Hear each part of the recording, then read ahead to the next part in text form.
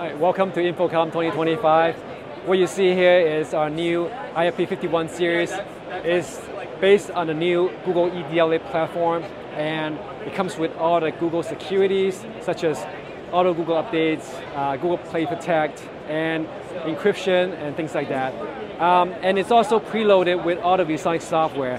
So you see here we have my ViewBoard version 3, we have AirSync, we have other apps as well. And what you get is also native access to the Google Play Store. Once you sign in here, you will have access to all the apps you're using. You can get them directly from the Google Play Store.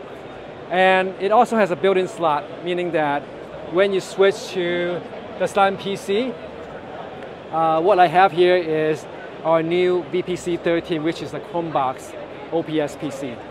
So basically it will turn any panel into a Chrome OS panel.